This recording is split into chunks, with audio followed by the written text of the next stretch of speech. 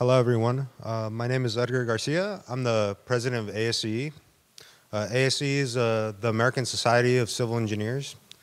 So for ASCE, we focus on helping young professionals as yourself develop skills to build connections and teamwork and lifelong friendships with other professionals. And through various clubs run under ASCE, we have students learn critical thinking skills outside of the ordinary classroom. And for me, ASCE has not only allowed me to succeed in engineering, but helped me navigate through different classes as well, and through the help of other students as well.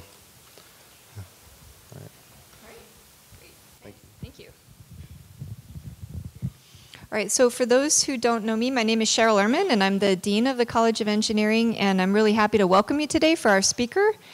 So our speaker today is Mr. Eric Law, who holds the title of Senior Director of Technology and Innovation at Swinerton Builders. Just like you, Mr. Law was a student in a CSU school, and he graduated with a Bachelor of Science in Mechanical Engineering at a different CSU from Cal Poly San Luis Obispo. He then founded and ran EA-Doc, which is a company that created cloud-based program management software for the construction industry, and that was from 2006 to 2015. When EA-Doc was acquired by Bentley Systems, he led its construction product team from 2015 until the December of 2017. And he joined Swinerton in January 2018 as its Senior Director of Technology and Innovation.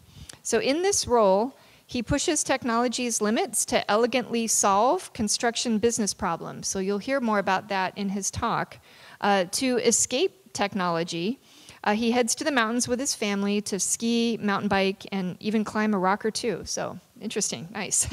So once again, please help me welcome Mr. Eric Law, Senior Director of Technology and Innovation.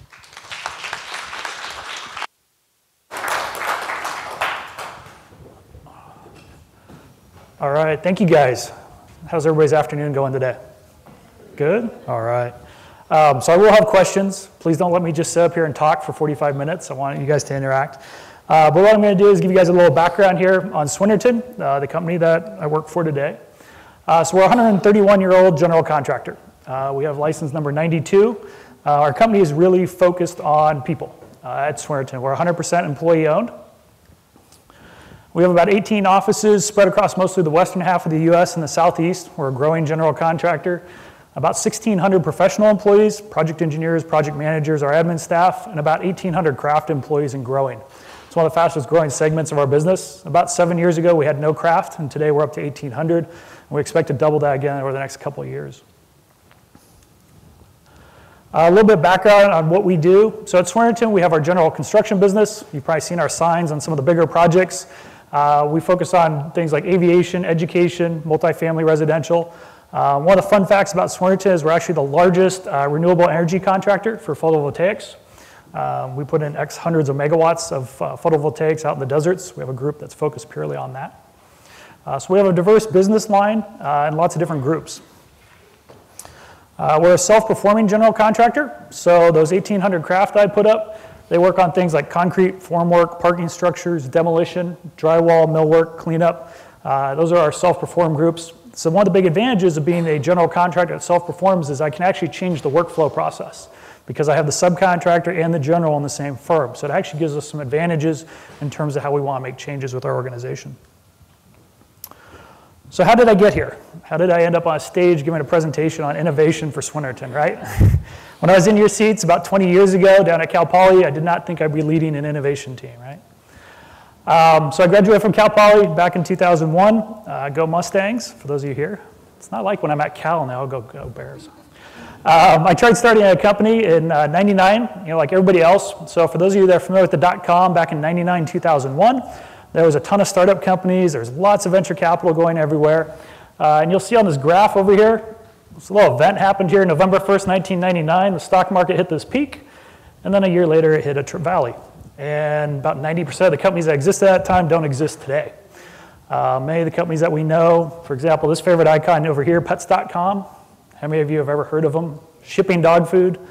Turned out technology couldn't solve that problem. It's still expensive to ship dog food. So the dot-com bomb became synonymous with this. Now, the one thing that I want to point out is back in 99, 2001 is when we peaked, and we're doing about $35 billion a year in venture capital here in North America. It was getting invested in startups. Over here on the bottom left, you can see we're still not back to that peak. Even today, we're still about $20, $21 billion a year in VC. So it was pretty phenomenal amounts of money going into ideas that would never, ever make businesses. So needless to say, me launching a software company when the dot-com bomb went off was not a good idea. So I ended up going to construction. Construction was hiring a lot of civil projects and stuff like that, so I ended up going to work for Kiewit, where I was an estimator and project engineer doing water treatment plant projects, transit projects, and that's where I got my background in construction and learning about the heavy civil space. From there, I had an opportunity to join a startup in San Francisco. They were doing these tablet devices back in 2002. Really cool devices, some of the first tablet computings for inspectors on DOT projects. After 2 months, they ran out of money, and I had to go find a new job, right? Still love startups. So I went to a better funded startup company called Cordis, based out of the Netherlands. They were funded by a billionaire from the Bond ERP days. Much better funded, spent a couple years there doing middleware implementations for large-scale enterprises. And that's where actually I met my business partner for EA Doc. He was a solution architect. And so he and I were talking about what could we do next. I shared with him the idea for EA Doc, which had come when I worked at Kiewit. And then from there, we started building it on nights and weekends. Spent 9 years on that, and then we were acquired by Bentley.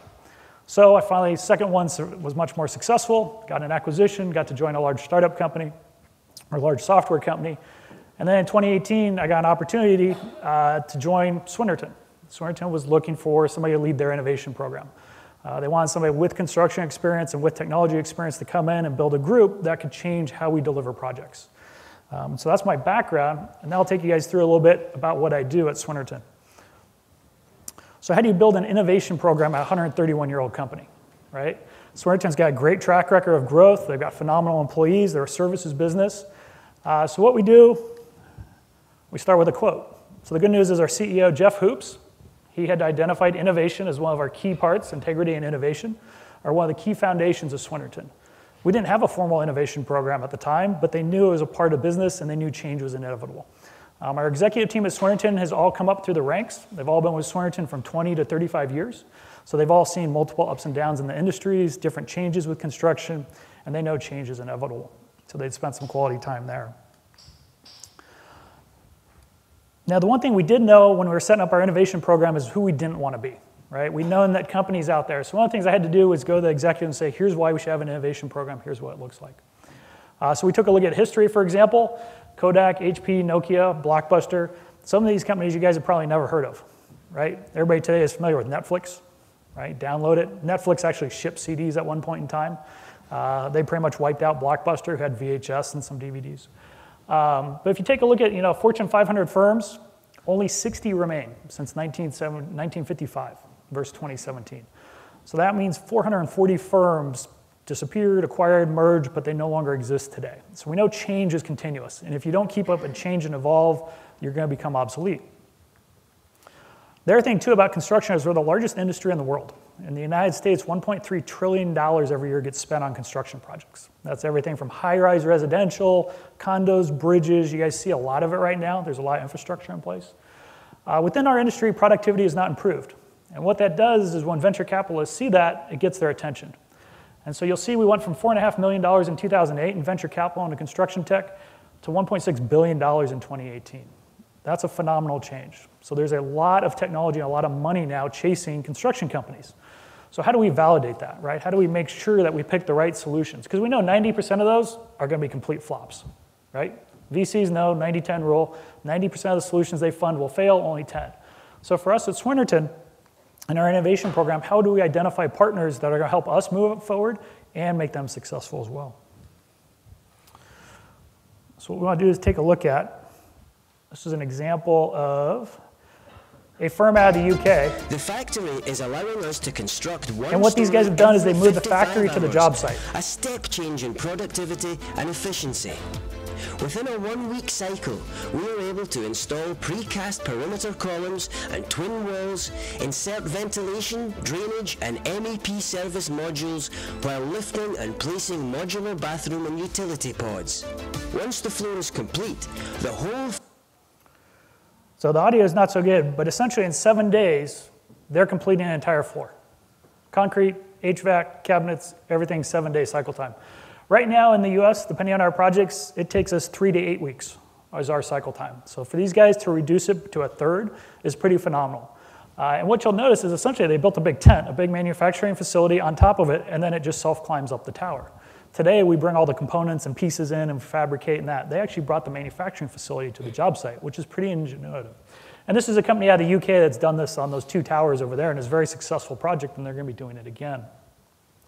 But these are kinds of pressures that we have to take a look at. You know, if we look at construction's history, we haven't seen a whole lot of major innovation, right? We still use hammers and drills and stuff like that on our projects.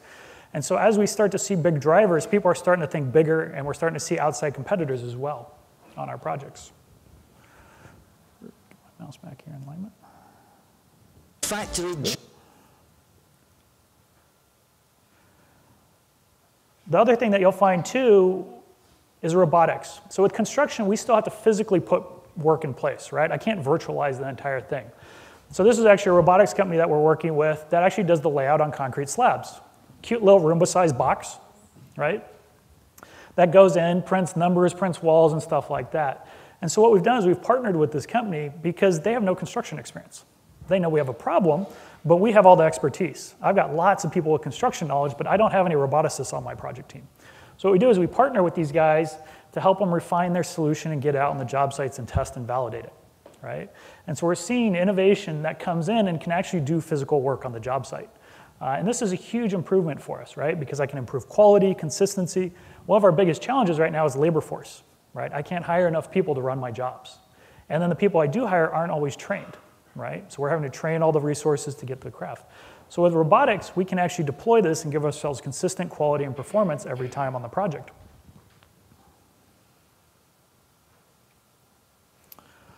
So how do you set up an innovation program? So when we went to the executive team, I told them 90% of my projects are going to fail. And if you do that in construction, typically you get fired. Right? They gave me about 5 more minutes to explain myself. Because we're using the venture capital model. I know most of the startups I partner with, most of the ideas we test, but I expect a 10x return on investment. And so what I did is I defined a process that we were going to run our ideas through. So we start with essentially a napkin sketch, a concept. You know, if I invest $1 million in this initiative, can I generate $10 million in profit margin from it?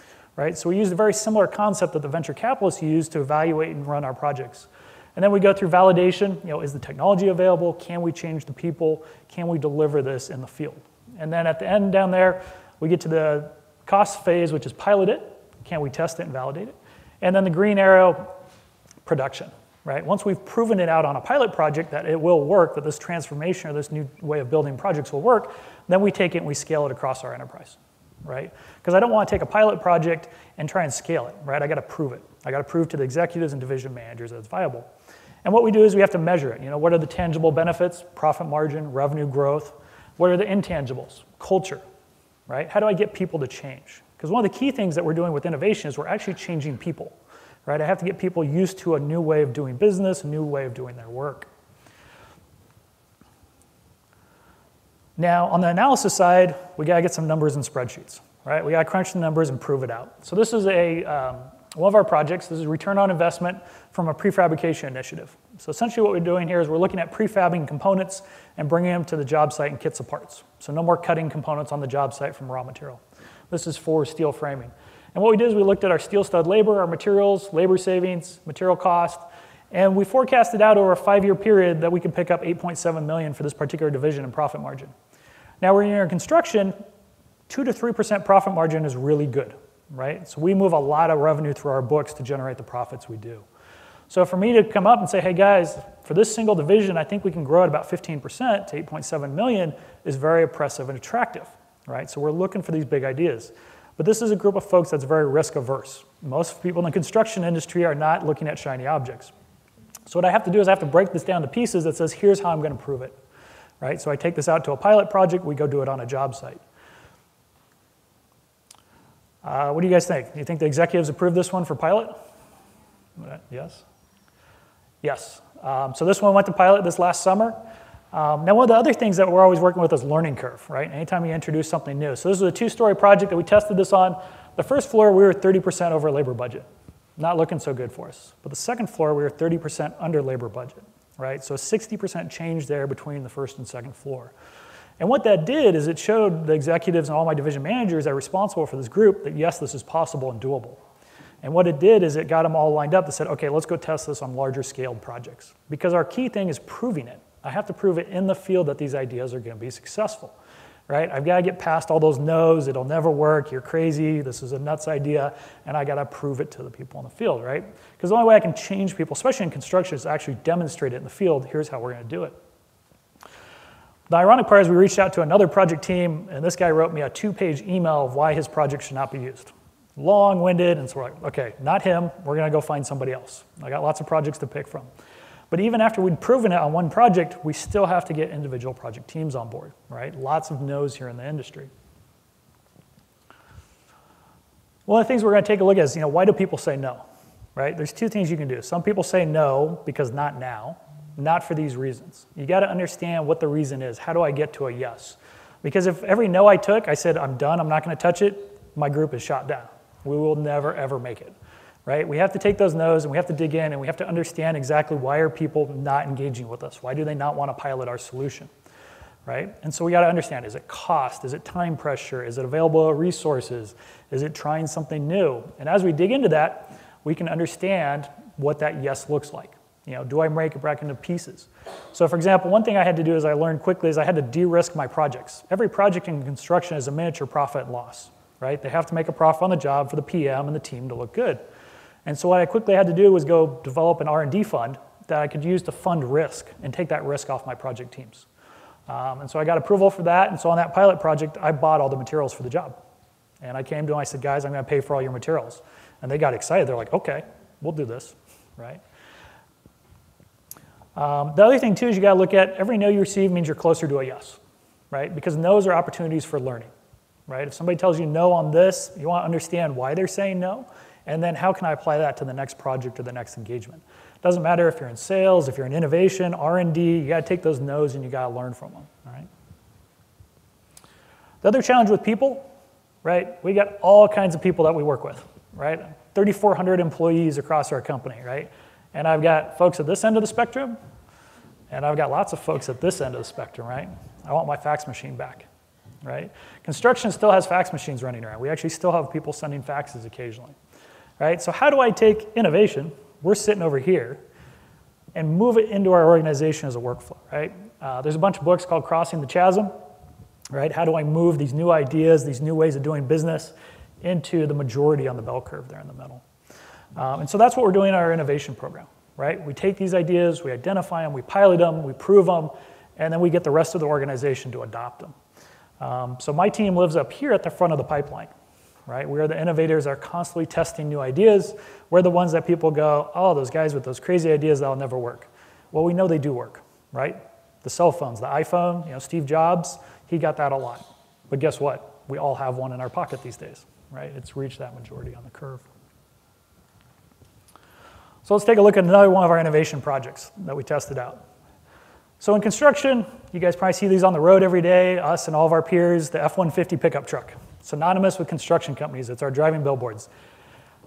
It's about 3,500 pounds, great for driving one person, right? 99.9% of the time, those trucks are empty. It's one person. They really are just our billboards. So we had the idea that says, okay, our contractor field personnel need to get around in F-150s. Why don't we swap their F-150 for a Tesla Model 3, right? Being here in the Bay Area, we got Teslas all over the place. Seems like a good idea. We did the ROI analysis on it. We took a look at, hey, what happens if we buy 20 Teslas and we pilot those, right? And we do a pilot program. Keep in mind in our fleet, we have over 400 F-150s. We spend over $1 million a month on gasoline for those F-150s, and we're a small fleet. I was talking with Hilti, one of our major suppliers. They have 30,000 pickup trucks in their fleet around the world, right? Because they have a huge sales force. So we're looking at picking up $444,000 over 5 years, right? So again, if I extrapolate that out to my 400 pickup trucks, that's an extra $1 million to $2 million a year in the bank. The other big benefits too with the electric cars is the maintenance. We have people that are driving over 40,000 miles a year on a pickup truck. That means almost every month they're getting an oil change. Every year they're getting new tires. They're just burning and churning through these vehicles. So the maintenance things, you get carpool stickers. We have an office in San Francisco. We do a lot of work in San Francisco. If If you have those carpool stickers, it'll shave a half hour off your commute going into San Francisco, right? Huge benefits. We had volunteers signing up, superintendents, charge at home, the whole thing planned out. What do you guys think? You think the executive team approved it? No? Why do you think not? They like the look of the truck. They like the look of the trucks. Yep, you got it. So not so much the look of the trucks, but it's our clients. Optics. So in the construction industry, our clients are constantly pushing us on price. We're a services organization, so everything is about cost. Unfortunately, our clients have some, we call them skewed optics, where they believe that Teslas are associated with high-end vehicles, right, or luxury vehicles, even though we know the Tesla Model 3 is only $48,000, which is a little bit more expensive than the Model 3, and this would actually saved us a lot of money. But the executive said our clients have an optics issue, and that some of our clients would push back and complain about it. So we got a no on this one, but this no was a not today. They said, wait for the pickup trucks. So we got Tesla rendering, we got Rivian, we got Ford over there in the right-hand corner. We know they're coming. So they said in the next 1 to 2 years, when the pickup trucks are out, let's put some Swinerton logos on that. So it's a bummer because we'll lose out on a couple $1 million in fuel. We'll keep spending on a monthly basis. But we know at some point in time we will make that transition off of the gas guzzling vehicles. And so when we're going through this, you can see a couple examples of projects that we have pitched and presented where we've gotten yeses and nos. And they all seem pretty easy. So let's take a look at this one. One of the big things we do with our projects is field data collection. Where's my video link? So on construction projects, we generate a ton of data. And one of the things we're doing with that data, you can verify that the localization found a good match by looking to see if the new data in white overlaps with the prior map. Come on. Oops. Go back. Play the video. I want the video without the audio. There we go. So one of the things we do on our projects is we generate a lot of data, a lot of manually entered data. So all of our superintendents, all of our foremen have daily reports and they're filling it in. And the problem with human entered data is it's not consistent. Foreman A doesn't do their daily report the same way as Foreman B and Superintendent A. So one of the things we're looking at is how do we capture data automated? How do I scan the project with these laser scanners? And what it does is it captures the as-built conditions. So I can capture quantity of work put in place, quality of work put in place with these tools, and then it can update my schedule, it can progress my job. And this is one of the tasks that most of our field teams hate doing. Nobody loves doing their daily reports or the paperwork at the end of the day or filling out the Excel spreadsheets. So we started piloting some of these tools. The only challenge we found is, as you notice this guy walking around, is it's very laborious. It took a lot of time. So our pilot projects and looking at these tools kept failing because we couldn't get engineers to spend 4 to 6 hours a day scanning their projects. And so what that did is it made us think, okay, how can we solve this problem, right? How can I take this initiative and these data sets and these scanning tools and go in and initiate another one? So a company called Boston Dynamics has a thing called Spot Dog. And so we saw a video and a presentation of this, and we're like, this is perfect. We will put a laser scanner and a 360 photo tool on top of it, and Spot's going to go run our job sites, right? So this is pretty far-reaching. This is kind of at that bleeding edge of construction technology for us to introduce robots on our job sites. So starting in January, we are going to have Spot Dog on our job sites. We've actually put together a pilot project that got approval to go out and run Spot. And this is over in Japan where they had it on another job site. But what we're doing is, on the back of it, is the laser scanner. And the nice thing about robots is they love doing the same job over and over and over again. They will walk that same route every single time, super detailed. They will go up and down stairs, which is what we really like about this. So this is actually our third robotic solution that we've evaluated for construction sites. Because the one challenge we have, unlike a manufacturing floor, is one, they're not flat. Two, we have junk all over the place. People leave extension cords and toolboxes and stuff everywhere. They're never organized. And so we're going to be evaluating this solution. And the key thing is this project has to be successful for my other projects to be successful. So this one's got dependencies on it, right? So what we're doing is we're out capturing data so we can determine how productive are our crews. Are we installing the work correctly? Are we installing it fast enough? This is what we do with our innovation program. And the key result at the end of the day is how do I drive profit margin? Right? How do I grow our business, grow our revenue, and improve our margins in a very tight industry? And this is what we do, and so you can see it here in some more examples.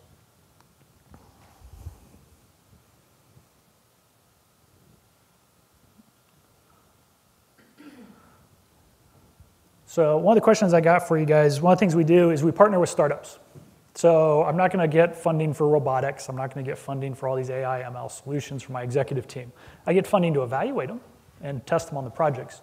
So one of the things we have to do is we have to have a very close relationship, right? And most people, if I said, hey, do you want to be customer 1 through 3 for a company, they're going to say absolutely not, right? Typically, most people are like, hey, when it's on the shelf and it has a sticker price, I will negotiate them over the price, and that's my value proposition. So one of the things we do is we go and we work with these startups. And what we want to do is we want to understand the problem they're solving, how it aligns with our business, and what we want to do is help them be successful. Because as I mentioned earlier, we have the sandboxes, we have the test beds, right? I've got 180 projects running right now, from everything from a small TI to billion-dollar mega projects in downtown San Francisco. And with that variety of projects, it gives me a lot of test beds to come in and bring these tools. So we bring these companies out to our construction sites. We expose some of these guys to construction sites. What's amazing is some of these companies will come up with a solution and they've never been on a job site, right? Which makes it very hard. If they've solved it in a laboratory, we know exactly which issues they're going to have when they come to our job site. But the key thing I do with my project teams is I say, guys, I'm going to bring a solution out here and it's going to fail. And I want you to know that up front. And they're going to learn from it and they're going to come out again and again and again. And when we're interviewing our project teams before we select them, we make sure that they understand that process, right? That learning process. Because we have a lot of folks on our projects that are like, if it fails once, they write it off. They will never, ever touch it again. And so that's not going to work for us. We have to be able to bring solutions out, test them on our projects, have our project teams give them feedback and say, hey, here's what's working, here's what's not working, explain to them why it's a challenge, why their Wi-Fi crapped out on our job site.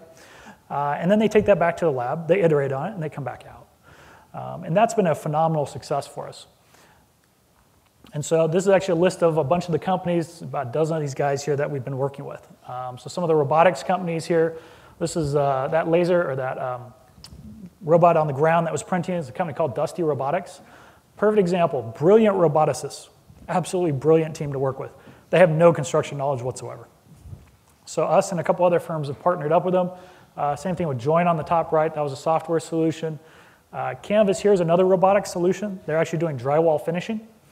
And keep in mind, all the solutions that we're working with today probably won't reach production for 2 to 5 years, right, in terms of mass market adoption. By the time these guys come out, prove it on job sites, do the pilots with us, we validate it. But the big advantage for us at Swinerton is we get to see what's coming. We get to take advantage of it. We get to partner with these guys. And then I get to introduce change to my job sites. Because a lot of our field teams are actually very excited about change. A lot of times when we work with our craft labor, they're like, oh, there's got to be a better way. They're like, we're glad you guys are bringing this out. Because a lot of the work that craft does is backbreaking. You know, we were on a job site where this guy is about 7 feet tall, and he's bending over with a screw gun and sinking screws at his feet, doing 1,000 of those a day, right? Not ergonomic at all, right? So we're actually designing a new tool for him and for his operations. But that's what we do. We solve problems to improve productivity on job sites. And a lot of people ask us, you know, I've had people come up into the lunchroom and they're like, Eric, when the robots take over, what are all the people going to do, right? And I'm like, for one, we're a long ways away from that. Trust me, these robots, they break, they fall down, they got a lot of learning to do. The other thing, too, is typically when we bring these innovations in, what it does is it enables our people to do other work or more work. One of the challenges we have right now is our backlog in Swinerton is the largest it's ever been in the history of our construction company. And when you're a 131-year-old construction company, that's a long history. And to have a backlog of that size because we don't have people coming into the trades. Not just the craft level, but we have issues with project engineers, project managers, people coming out of universities as well. And so part of this innovation program is to also help with the cultural level, and that's to educate people that says, hey, construction, we're not just a bunch of idiots in pickup trucks, right? We're actually pushing technology and leveraging those new tools. You know, we have whole VD&C teams that we virtually build a building before we actually take it out to market and actually build it. So we've got a lot of solutions, and we're introducing a lot more. So one of the big takeaways that you've heard throughout my presentation is people. Right? I have to change people, I have to work with people. It's all about the people when it comes to innovation. Now, for my innovations to be successful, I have to change the processes that they're doing. Right? I can get incremental improvement if I change a process or the people. If I do both together, that's where I get my big gains. Right? I have to change how we deliver construction, how we do it in the field, what the roles of the people are doing. And then technology over here is purely an enabler. Right? A lot of people associate technology and innovation as directly related. Not correct. Innovation is about change. And what we're doing at Swinerton is we're driving change in terms of people, process, and then we leverage technology from those startups where it applies. Not all of our projects have technology involved. We actually have some projects that have no technology involved with them whatsoever, where it's purely people and process changes that we're looking at. Things like supply chain, purely people and process. But a lot of ours do tie in there. And so one of the key things is with our company, with 4,800 employees, there's 3 of us in our innovation team. That's what we're changing, right? We're driving change across the 3,800 person organization so we can continue to grow and be successful for the next 131 years, right? Which is a tough goal, but we know we have to drive change because, as I showed earlier, companies that don't change and evolve, they go out of business, right? They're no longer along. And so I got to plug, so we are hiring. Got to put the slide up here. Everything from craft on up to engineering and management levels as well. So we hire a lot of civil engineers, mechanical engineers, electrical engineers, structural engineers, architects within our ranks. We have a lot of different groups. Our headquarters is here in San Francisco. So if anybody's interested in applying for a job, reach out to myself or hit up our website, and we'll get you connected with the right folks. So with that, thank you guys very much. We'll go ahead and open up the questions.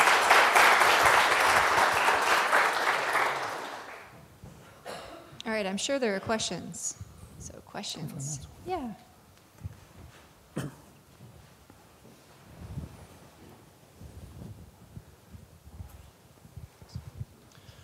So you had mentioned one of robotics is one of the things you're looking to introduce, but you had also mentioned, they break down and they've got problems and a long way to go. So I don't know, just in your kind of personal opinion and assessment, how long do you think it'll be before general contractors start to adopt robotics as kind of an integral part of some parts of what they do, at least?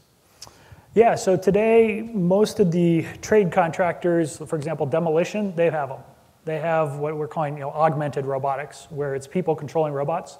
You'll see it in mining as well. So some particular areas of the construction industry already have robotics. They're not fully autonomous. They are what we're calling augmented. And essentially what we're doing is the robots are going into the most dangerous, difficult places to operate. So demolition is a good example. And so we see them there very much.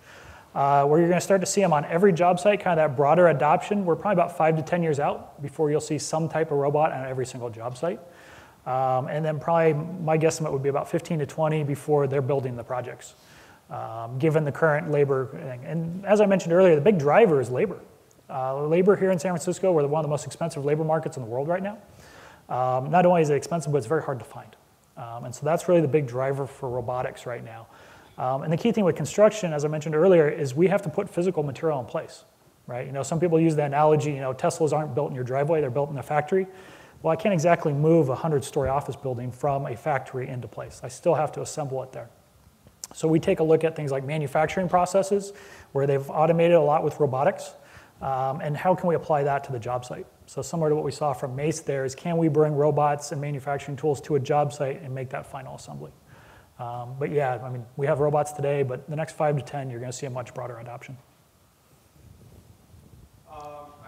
Wait, hold on for the mic, please. Oh, one second.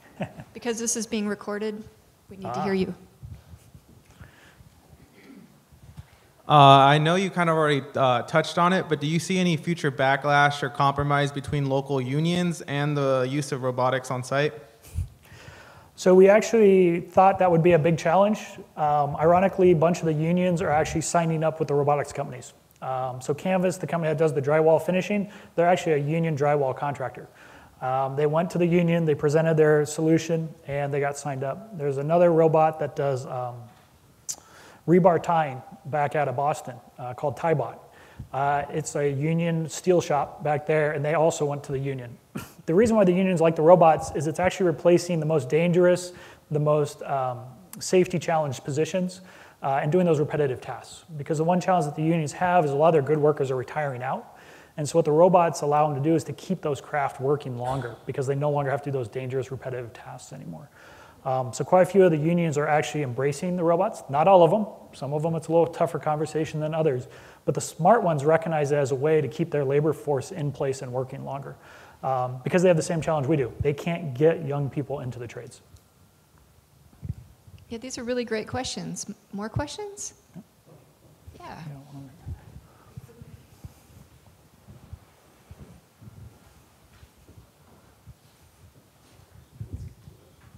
I had a question about, I know in the video it showed the Dusty Robotics, it was sort of the same thing with CAD projects and 3D modeling and printing it out. Is it a lot? Is additive manufacturing a lot of stuff that you guys partner with, sort of projects like big 3D printers that print out construction stuff? So the 3D printers are still in the research phase for construction. We haven't seen many of them. We've seen some prototyping solutions come in. For example, there's the concrete house that they're 3D printing and some stuff like that. Much of that still is in the research phase. The biggest challenge with 3D printing in construction is just the volume of material. If you look at our materials, concrete and steel are not exactly the easiest things to print. There's a really cool robot out of the Netherlands that's actually 3D printing steel. And it shows them actually doing a bridge where the robot actually prints it as it goes over a canal in the Netherlands. So the technology is evolving, but most of it is still in the research phase. Zurich, ETH Zurich, another university out of Switzerland, is doing some great research on robots welding cages. So they've got one where it can actually fabricate an entire rebar wall using a robot and a welding arm. So there's a lot of interest in it. And I think this time, and there's been interest in this over the last 25, 30 years, but I think we're reaching a tipping point with the labor pressures, the labor costs, the constraints on projects. We have to build a lot more infrastructure to house our growing population, and the costs are getting too high to do that, right? Which is one of the challenges we have right now. The cost to construct is incredibly high, so how do we bring that cost down so everybody can afford housing? So there's a lot of pressures on our industry to deliver, and so I think a lot of the research that's been going on from the universities you're going to see coming out into production. All right, more questions. So I have one. Yeah. So you mentioned that when you took the job with the construction company that you had to learn about the whole construction industry. And I was wondering what tips could you give to our students when they're in a situation where they have an opportunity, but they're going to have to do a lot of learning on the job about new things? Mm-hmm. Ask a lot of questions, right? Volunteer for a lot of activities, right? One of the things when you're learning something new, obviously these days we have Google. Right? Everybody hits up Google and does their initial search and watches YouTube videos and stuff like that. But one of the things you can do too is spend time with lots of different people. So when I was a project engineer at Kiewit, I started out in an office doing estimating, looking at drawings and counting quantities of parts and stuff like that to go on a project. And then when I won a project, I got shipped out to it. And that's where I got to meet all the subcontractors. I got to meet all the trades, the foremans, the superintendents, all the craft on our projects. I got to understand from our senior folks, we had people on the job site that were like myself with a couple years of experience, and then we had folks out there with 25 years of experience. And I'd go out to lunch with the guys with 25 years of experience because you would learn from them. And not just from my own company. I'd go with the subcontractors, I'd go with the trade partners, our suppliers, our vendors. The one thing about construction is it involves a lot of people. It takes a ton of people to build a project, way more than most people expect. And so as you build that network and you talk with them and you learn about their parts and pieces and what they do, then you can start to identify either ways to improve the industry or ways to work with those people. One of the things I learned about is personalities real quick. So I had 2 PG&E superintendents show up because we were going to switch power on a job site, and they were physically wrestling on how to pull electrical wire. These were 2 union linemen, and I'm like looking at it, and one of my foremen came over here and said, yeah, we run across this issue once in a while. We get egos out there, and the way they solve it is wrestling on the ground. And I'm like, right. Well, learning curve for the new kid out of college, right? But for those that have been around for 25 years, they go and break them up, send them their separate ways, and we figured out how to pull wire. We do have some challenges with egos in construction, but sometimes they're very valuable when you learn how to leverage them. But the key thing is the people, right? You're going to meet lots of different people on job sites, lots of different personalities, and they all have to work together to deliver a project. I was on a water treatment plant project as a project engineer. It was a $40 million job, and we would have 150 people on that job site, spanning us and our trade partners and suppliers and subcontractors at any point in time. A lot of people involved. All right, great. How about one more question, maybe? No? Okay, yeah, go Stella. So you mentioned your timeline for implementation running about 5 to 20 years, depending on what the technology was. And for our students in this room who are interested in construction, they will still be fairly early in their careers, 15 years from now. So do you have, if you were a student now getting ready to graduate and go into this field, what additional areas of study would you suggest they pick up, perhaps their own reading? So if you're civil engineer, construction management, mechanical engineer, For construction knowledge, VDN, the virtual design and construction, understanding the models, the 3D elements, the 4D, the 5D capabilities, scheduling, cost, are all super valuable. And those are skills that I'll continue on, right? Because when we look at a project with schedule and cost, it doesn't matter if I build it with robots or people, I still have a schedule and cost, right? Those are some skills and some fundamentals that'll carry you through. The other thing I'd encourage you guys to do is take a computer science class, right? Learn about the programming of the hardware and the software and learn about computer code. Because what that's going to do is it's going to give you some knowledge to understand when you're working with software vendors. It's going to give you a little more domain knowledge about what they're talking about. Because you always want that overlap. One of the biggest challenges we have is when I take field folks and I have them work with a software company, they say, I have no idea how they do it, right? I have no understanding, I have no background in it, but it's awesome when it works, right? They love their tools when it works. Because the challenge is they don't have a whole lot of patience for that technology. Right? And it's what I work with my tech companies and my tech partners. I say, guys, when we come out, don't oversell. Just show what's going to work, what's going to show value in this particular presentation. We're very good with our expectations. Because a lot of times when people don't understand something, that's when you get no's, right? So if you jump into that technology just a little bit, just take an intro to computer science class, that's going to set you guys up because even within the CAD programs, our VD&C team, they're writing scripts to automate the design processes within their CAD. All of our VD&C folks have some basic scripting knowledge on how to automate those processes and procedures. And so I definitely encourage anybody, if you're in civil engineer or mechanical, to understand basics of software and programming. I think that'll give you guys a huge leg up going into the construction industry. Let me pass the mic.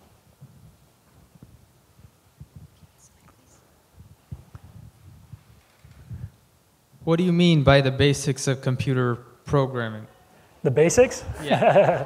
So when I was at Cal Poly, as a mechanical engineer, we had to take one computer programming class, and that was Fortran. And that was completely worthless, and that was 20 years ago. Right? Back then, that's when Java and everything else was coming back out. So the basics of computer programming, so object-oriented programming, right? How does computer code run? How does it execute? What's a database? What is scripting languages? Stuff like that. That intro to computer programming. You don't have to write a full application, but I definitely recommend it, and I'm sure you guys have some courses here at San Jose State on intro to computer science, intro to computer programming that you guys can take. That'll help you guys. And understand what runs. Because one of the key things in most engineering programs is you want to learn the fundamentals of that tool, right? So even though my calculator does everything for me, I still know how to do the math in the back of my head if I have to check it, right? So just like computer science, if you have an understanding of how the robots are thinking, how code is written, how it's executing code, it'll actually make you a much better partner working with these tech companies and working with those solutions in the field because they're going to break, right? Our guys in the field, we're going to have to teach them how to load software into robots, how to troubleshoot robots, right? We're going to build an operations team that can support those robots at some point in time. It's just a matter of time. And so the more people know about what goes on in those and how I deliver my model, my 3D object of a building into the robots, we do it today. We have lasers on our project where our VD&C guys give them a layout file, and the superintendents go load it into the laser, and then it puts dots everywhere there needs to be a wall segment. So we're starting to see that overlap of technology into the field, and the guys in the field have to understand how to take those files, how to upload those files, how to process those files. So. All right, thank you.